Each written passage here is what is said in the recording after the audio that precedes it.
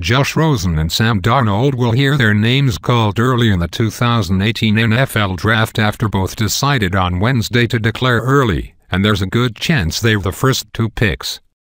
These highly touted quarterback prospects are extremely close in their ability, which has led to a fascinating debate regarding these two that will continue over the next few months.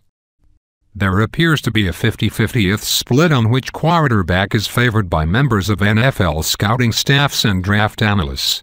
So let's compare and contrast Rosen and Darnold.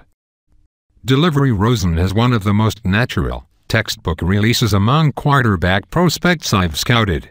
There's no wasted motion, and he typically throws the football from a wide, steady base. His delivery is so fundamentally sound it makes his fastballs to all portions of the field look effortless.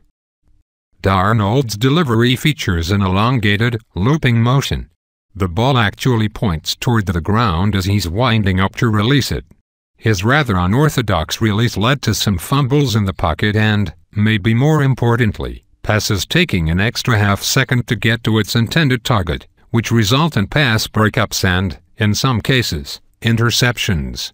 Games against Ohio State and Washington State provided the clearest examples of the problems that can arise from Darnold's release. Arm strength: I'll keep this short. Both quarterbacks have arms that would be categorized in the upper half of the NFL. Not Matt Stafford level, but certainly not limiting in any way.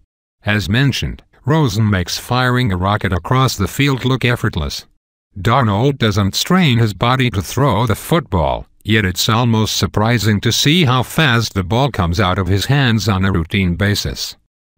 Whether it be launching the ball 55 yards downfield, which is essentially the maximum you'll see on a deep shot in the pros, to a long throw across the field from the far hash to the sideline, Rosen and Darnold unquestionably have strong arms, and neither is clearly more powerful than the other.